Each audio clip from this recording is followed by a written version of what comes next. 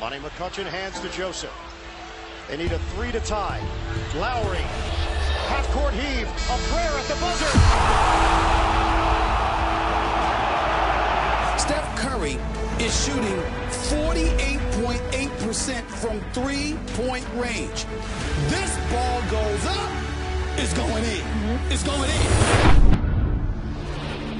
This is Kevin Durant, one of the top 3 players in the world, who goes to the team with the best regular season record with the reigning 2-time league MVP. People are vilifying KD right now, saying he looks weak. God at the buzzer! Kevin Durant! I firmly believe and will never change the fact that I think his decision to go to the Golden State Warriors is the weakest move I've ever seen by a superstar. Yes! It's Carter with 1 4/10 seconds remaining. 1 4/10 seconds remaining in this fourth quarter. 77% of these GMs say they would want Kevin Durant and not LeBron James taking their last shot. Now, if you're Oklahoma City, you've got to go to Durant. Obviously, he can get his shot over anybody.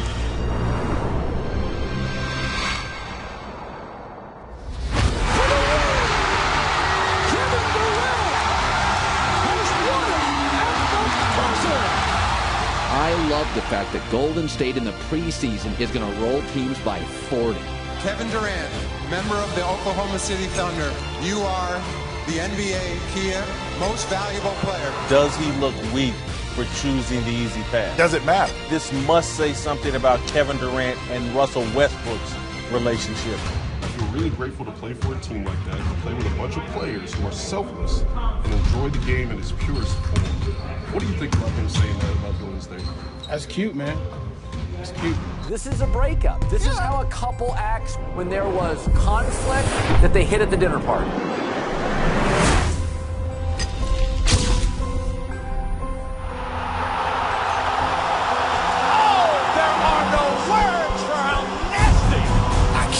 With this brother.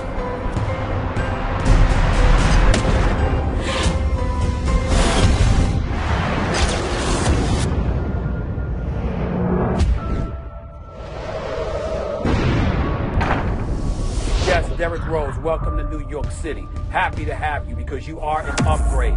But he's not the Derrick Rose of old, and he damn sure ain't Kevin Durant. Stop it! Stop! Johnson in a mismatch with Nurkic. Fakes it. Oh! Ankle breaker!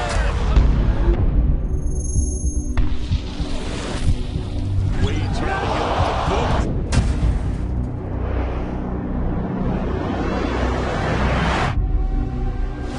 Same kind of carbon copy game we saw against Denver. Oh! Did I just see that? The only thing that frustrates LeBron about Golden State is if Kyrie and Love can be healthy. The Golden State Warriors with a huge win on the road take a commanding 3-1 lead in these NBA Finals. It was over. The series was over. I think you know in your heart of hearts when Golden State went up 3 games to 1. LeBron James and the Cavs now in a big hole as they head back to Oakland. I don't know anybody who really believed at that moment that Cleveland had a real chance to win this thing. You were looking for an answer from the king, and he wasn't anywhere to be found. Let's just call it what it is. To me, it's no longer King James, it's King Steph. It's his world and his league, and I think he proved it not just one regular season, but back-to-back. 41 in back-to-back finals games. And we will have a Game 7 in Oakland. And I suspect that come Sunday night at the Oracle in Oakland, California, that Steph Curry is going to make his presence felt emphatically. Pass right through the hands of Curry. James, a two-handed slam. I don't think Cleveland has a chance to win this series, even if it goes to Game 7. Iguodala to Curry, back to Iguodala. Even if Kyrie and LeBron go off. Oh, blocked by James! LeBron James with the rejection. Trying to get him on earth. Irving and Curry.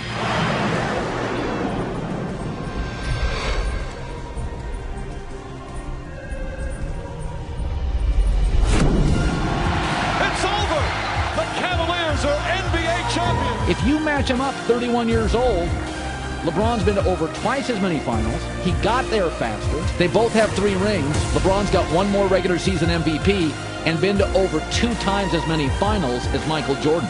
To come back under the intense pressure of playing in front of your home base and said, I am going to win one for Cleveland, he delivered on that promise.